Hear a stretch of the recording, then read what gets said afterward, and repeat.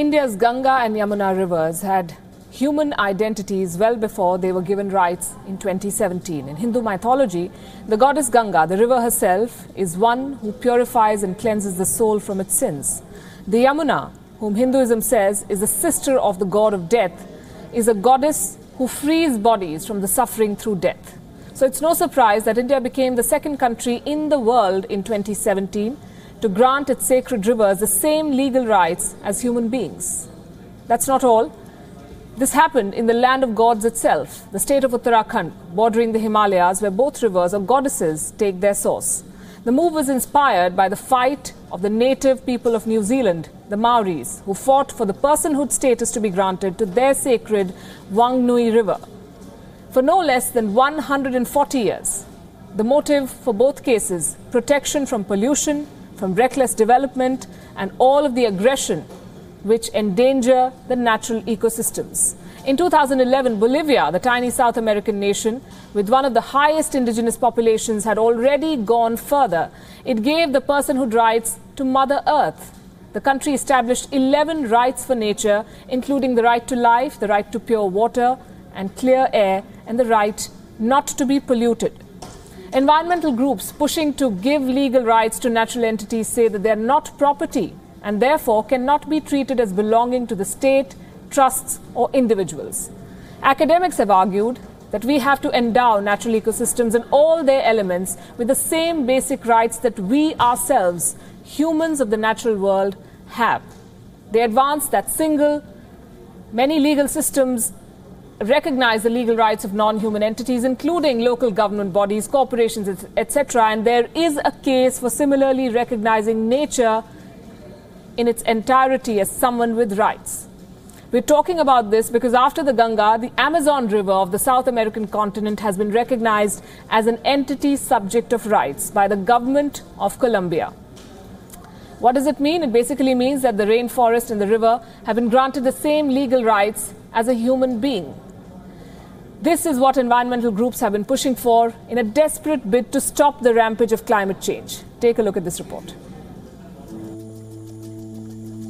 6,000 kilometers across 5 South American countries.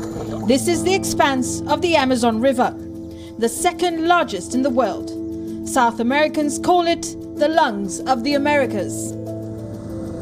The Amazon and its rainforests cross Brazil, Colombia, Peru, Ecuador and Bolivia. These countries have centered much infrastructure development around the river's basin. Because the Amazon is rich, fisheries, mining, tourism, hydro energy, but also in thousands of species of fish, fauna and flora. Considering the millions of inhabitants which depend upon it for their livelihoods, this is what the Colombian youths who lodged a complaint with their country's highest court wanted to protect. But from what, one may ask? The short answer, deforestation, the Amazon's biggest killer. The rainforest is being consistently razed for crops, for timber, for cattle farming. All of this is increasing carbon dioxide emissions. All of this is slowly killing everything connected to the river. The ruling made by the Colombian High Court is the first of its kind in South America. So can it prevent the slow death of the Amazon, which is now an entity with the same rights as humans? What that is likely to do is give conservation agents serious tools to thwart developments that harm the Amazonian ecosystem.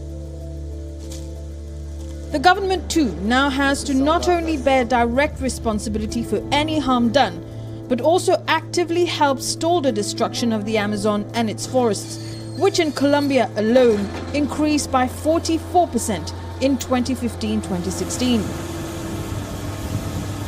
Declaring rights for the majestic Amazons for its defenders is a historic change, but also a powerful tool to help conserve forests and counter climate change.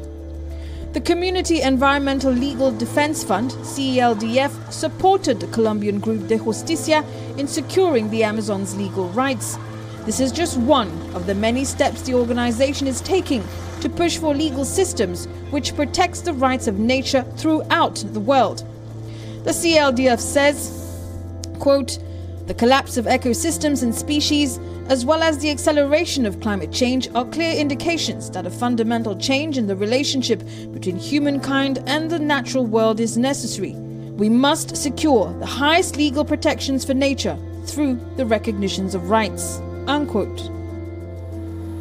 In addition to granting personhood rights to the Amazon, the court has also ordered Colombia to create a comprehensive plan within the next 4 months to address deforestation and climate change.